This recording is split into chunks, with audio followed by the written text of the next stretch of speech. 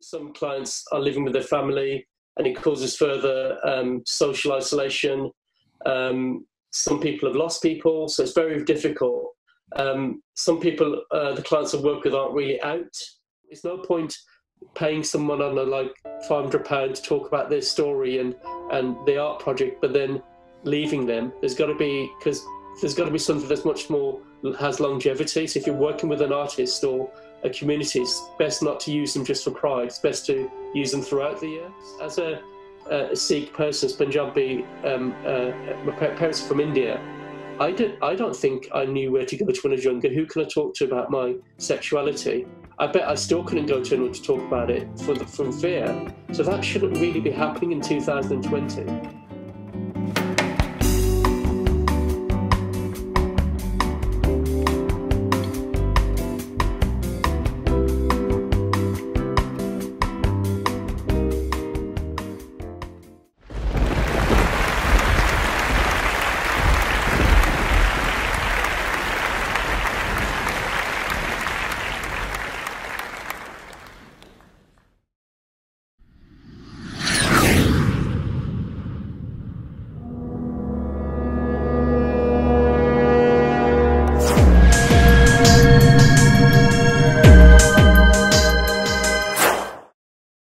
So my name's Dan Singh. I work at Birmingham LGBT. So I work in sexual health and wellbeing. Predominantly work with South Asian, Middle Eastern MSM men that might identify as gay or bisexual or are just questioning. So it's around sexual health testing and one-to-one health and wellbeing support. I also facilitate a South Asian, Middle Eastern men's group called Rang, which means colour in Hindi and Punjabi, and that runs twice a month at the moment on Zoom.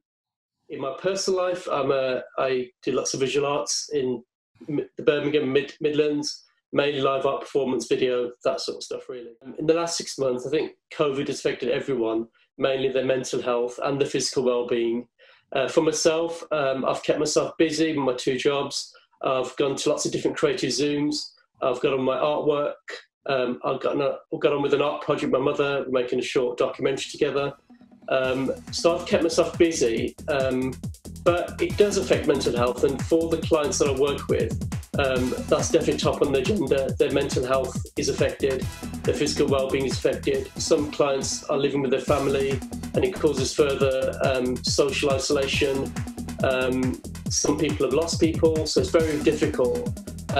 Some people, the clients I work with aren't really out, so that becomes another sort of hurdle to cross. So they've been thankful for the one-to-one provided. I mean, the impact has been quite great, I think, specifically amongst the LGBT community. So I think it's been very hard. We've been talking about eating well, food, exercise. Birmingham LGBT Centre is open 5 days a week for phone calls. People want to call phone support. Support in terms of HIV testing and one-to-one support, amongst the other services that Birmingham LGBT offer.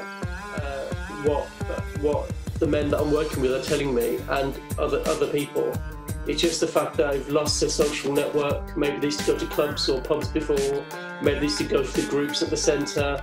All that's not available at the moment for obvious reasons. So we're trying to engage our customers in a different way, like putting on a quiz or putting on different e-cafes and stuff like that, and different groups. And that is helping, but I think it's been a long time since it started, and I think it is affecting everyone's mental health and well-being.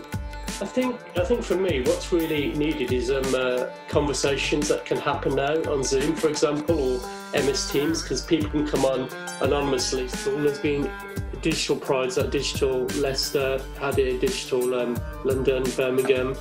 I think Pride hopefully will still happen next year. If it doesn't, then we have to make backup plans of what Pride could look like, not just digitally, but how can it work in a socially distanced way. So it feels like to me, if the virus is still here, then we've got to look at community models of Pride.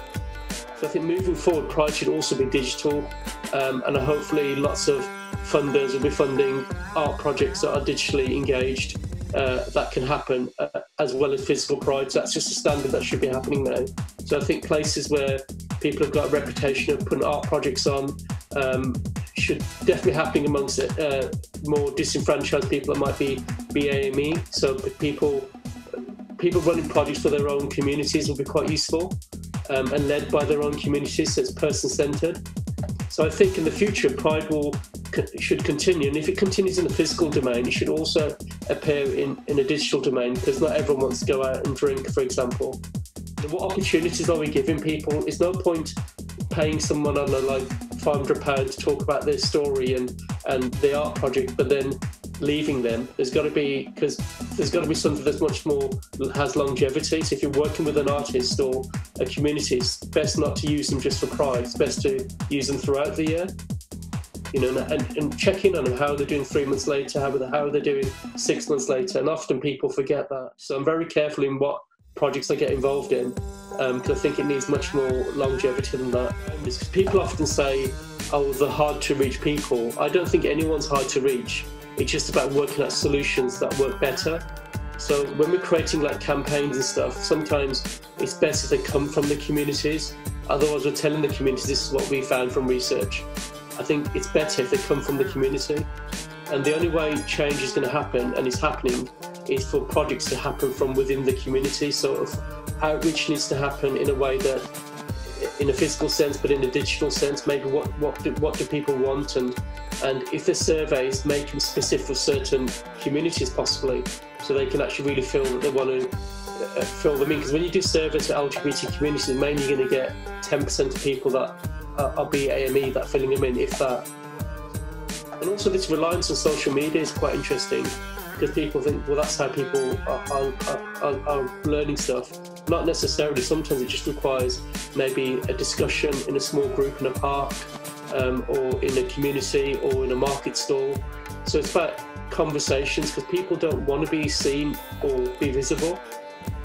So I think there's got to be other creative ways of doing this, rather than relying everything on social media, because it's great as it is, it's not for everybody. I think the gap is that we need to work out ways to have this conversation with community leaders, and to look at what the governance is of the board, what the mission statement values are, and then align with that, and maybe speak to them and reach out. But when you do try this, it's difficult. So I think community leaders have a responsibility to also engage in these conversations and just listen to what may be happening to their children or their young adults or whatever.